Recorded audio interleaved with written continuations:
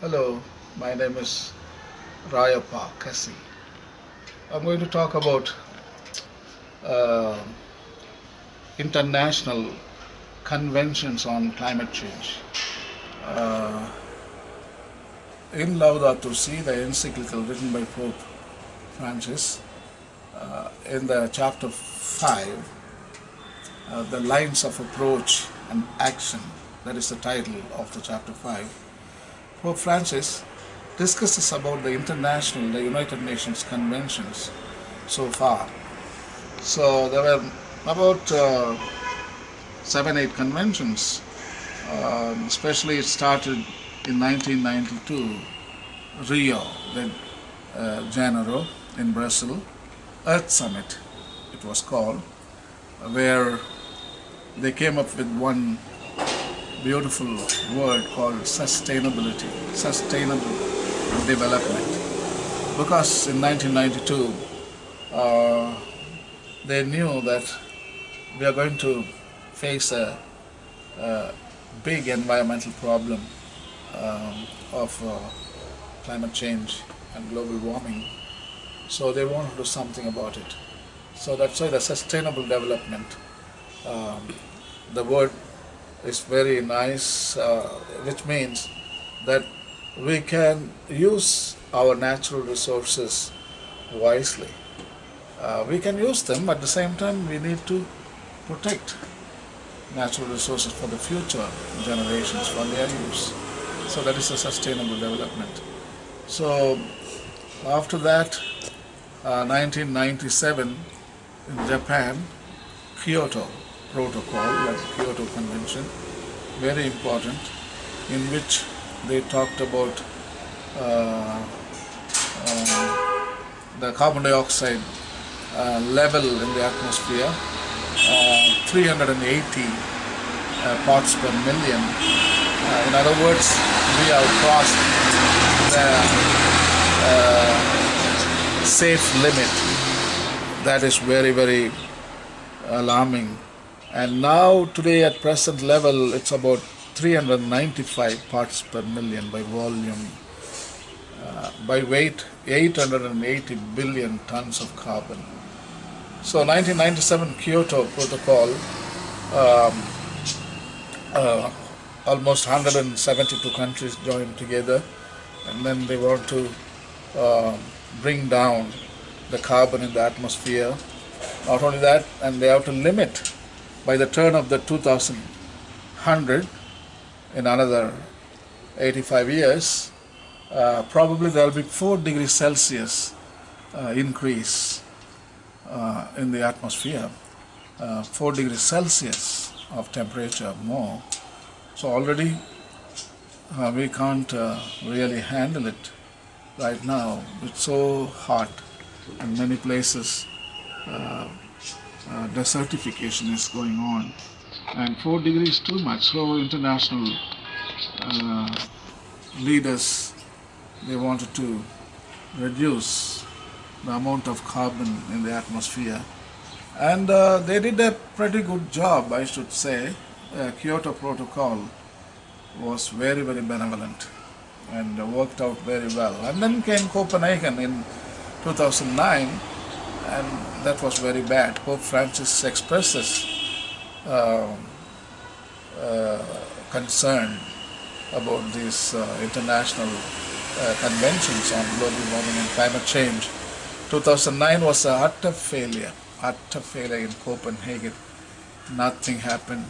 Only international leaders came in their own plane and they polluted, and they stayed in big hotels and then used excessive water, the 5-star hotels, and then they printed pages after pages.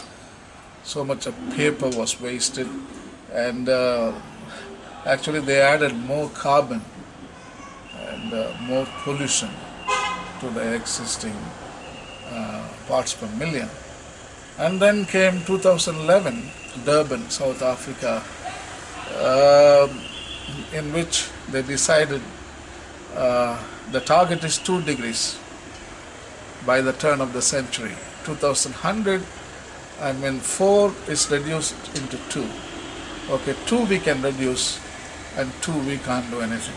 So I think 2 degrees increase. So far, for the past 800 years, only 1 degree Celsius has been increased, but within 100 years, 2 degree is going to be increased. So that tells you the alarming situation we are in right now. So, and then came Paris Convention 2015 last year, and pretty good. And I think the international community took responsibility, and all the leaders of the world, I think they have done a good job in Paris Convention, and I think the humanity is showing goodwill, and they are denouncing self-interest and the indifference what they have been having, the indifference and self-interest is all denounced. I think that's a good sign. And before that, Pope Francis' encyclical Laudato Si also helped to play a major role in the Paris summit. So we need to give credit to Pope Francis for doing this wonderful work. And actually, in the chapter 5, in Laudato Si, Lines of Approach and Action, that's the title. Actually, the bigger conventions, he didn't care much about them, but Pope Francis is talking about smaller conventions, which did a good job caring for creation, like Stockholm Convention, Basel Convention, Vienna Convention on Biodiversity, and Montreal Convention on ozone layer. And all these small conventions, they did a pretty good job of caring for creation, and they were able to fix a lot of environmental problems. And Pope Francis gives credit to the smaller conventions. So I think in a smaller level we can add more impact, and a bigger convention only it gets the publicity and the people talk about it, but when it comes to action, nothing happens. But in a smaller convention, they don't get the big publicity, but action plan is very good, and locally people respond to these smaller conventions. So I think it's a beautiful document. You need to read Laudato Si chapter 5, very important, in which Pope Francis is discussing about the international community to come for a consensus, and international community should have a common plan for this planet Earth. International community should develop a new form of transportation, new form of energy transition, and so on. And then also in a local level, Pope is recommending in a national level.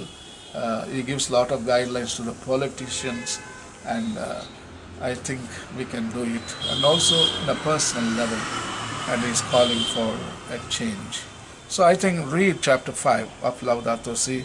It gives you a lot of insights how to act. Thank you.